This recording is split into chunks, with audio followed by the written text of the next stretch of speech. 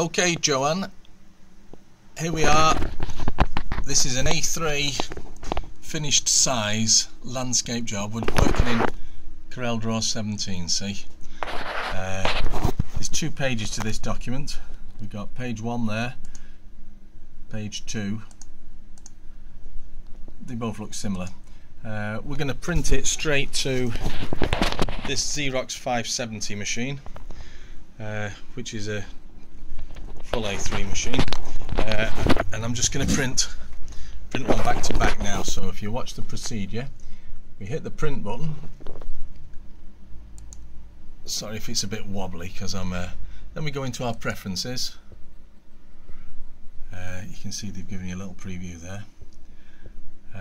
Colour, because I'm just going to do it in black and white for the sake of arguing. Layout is again there, landscape. It's 100%. Duplex, we're going to go top. Okay. Quick access. We're just going to do one copy. It's not A4. It's A3. The job. That's the document size. The paper size again is A3. Media type. Well, we're just having ordinary plain paper. Pages 1 and 2. So now we're just going to apply all those changes, and we're just going to have a little print preview here to show you so there's our preview. Okay, that's page 1 preview, or page 2 rather. That's page 1 preview.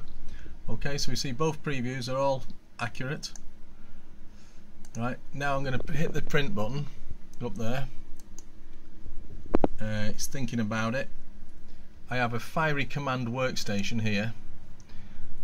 This is at the back of the printer. There's what they call a RIP, and this is the workstation for it. Company called Fiery, but the job's actually going now. It's in there pending. I think we've got a picture down here. Oh, it's gone. So there it is. It's appeared, and here it comes. You can hear it coming out of the printer. So one sheet of paper will come out, one will be oh look, there you go.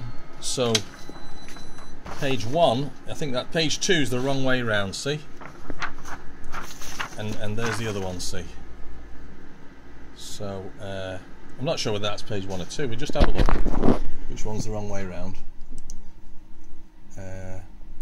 Page 1's the right way round, and page 2 is the wrong way round. And there we have it. That's my problem. I'm doing lots of jobs like this, and if I did the same job in version 16, I don't seem to have the same problem. Alright,